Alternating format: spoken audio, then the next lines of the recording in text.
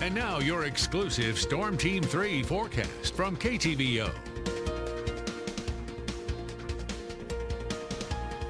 We will see some quiet conditions for tonight. The heat, though, will continue, and we do have more rain that's going to be moving in. So how much rainfall did we receive last night? Well, some locations didn't receive any, like here at the station in Kirksville, nothing.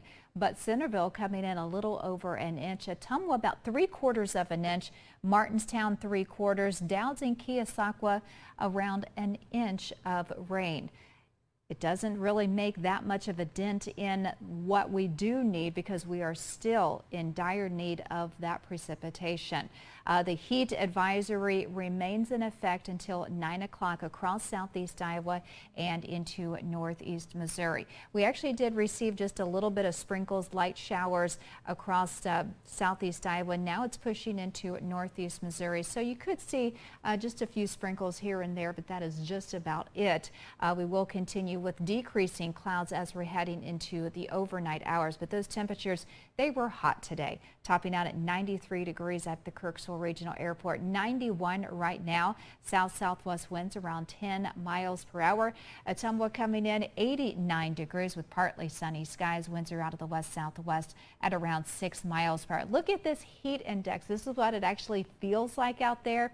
105 in Fairfield, 100 is what it feels like in Kirksville, 101 in Macon. It feels like 102 in Ottumwa. Well, those winds, we've seen some very strong winds today, gusting up to about 26 to 28 miles per hour. They will continue to decrease as we're heading into the overnight and switching from the southwest to the northwest, bringing in a little bit cooler air. And I say just a little bit because we're still going to be on the warm side, well above normal.